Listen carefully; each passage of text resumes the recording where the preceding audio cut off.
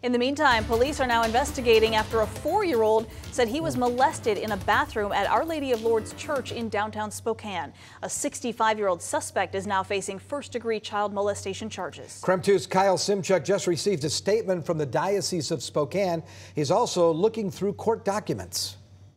The Catholic Diocese of Spokane says the suspect arrested has no affiliation with the church. They say they're praying for this boy and his family. The 65-year-old was arrested within hours. Court documents show a 4-year-old boy was attending Vacation Bible School at Our Lady of Lourdes Church on the morning of June 30th. His mom took him to a bathroom in the basement of the church and waited outside. 15 minutes after leaving the restroom, the boy told his mom something happened. He said a man touched him inappropriately. Police were called to the church and immediately started looking at their security cameras.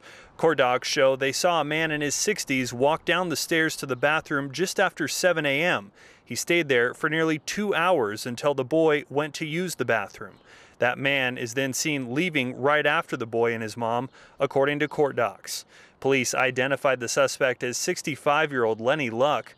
Officers say he matched the person seen on video and the description provided by the child. Officers found him within hours near the Ridpath Apartments and arrested him. Luck is a 5-time felon and was previously convicted of first-degree statutory rape and indecent liberties. Luck did not know the boy or his family.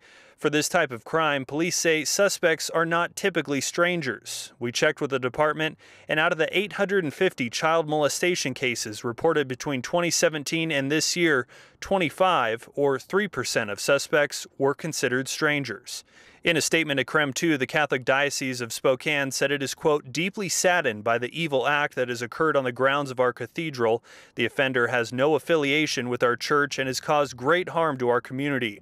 We're grateful that the cathedral staff and law enforcement moved swiftly in reporting, identifying, and ultimately arresting the offender within hours.